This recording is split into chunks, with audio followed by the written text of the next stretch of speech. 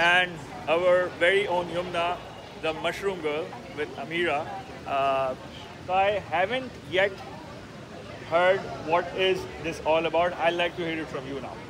Okay, so hi, we're Mycelium. What we're doing is that we're growing mushroom products. This is a live mushroom wall. We've kept it alive for 5 whole months, and everything on these panels is stuff that we researched and we found out over the course of these 5 months.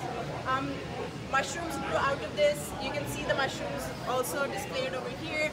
We have panels that are inactive that can be used. This has been inactive for 2 years. It's completely safe. You can touch it.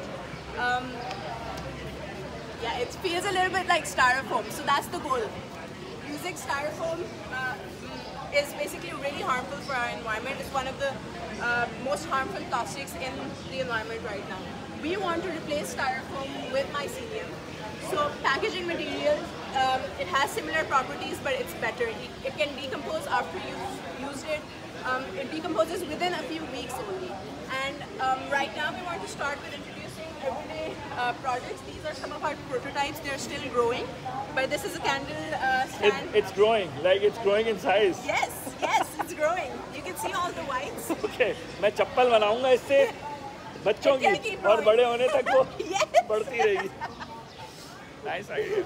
So this is what's happening, and we want to introduce this to the people so people can realize what this is, and eventually we want architecture to be made out of this. And you told me about a concept of self-healing concrete. That also includes mycelium in a, in some sort, in some kind of state. But it's amazing to know about this organic material. Basically, मैं अपनी बात करता हूँ कि people think of mycelium as a threat to leather industry, but I don't think it is a threat. It is a material that complements leather in the realm of organic materials. So I think the properties that it has is amazing. I never knew mycelium to this core or in this detail until you told me today, or I was listening to Amira. So brilliant, and I love to know more and be a mushroom guy someday as well. Yes. I do eat mushroom, but I never grow mushroom. Like I never make things out. I never make things out of mushrooms. I like to make things out of mushroom now. Maybe incorporate something with leather for kids. You never know. So yeah, hats off, Yumna. Very nice.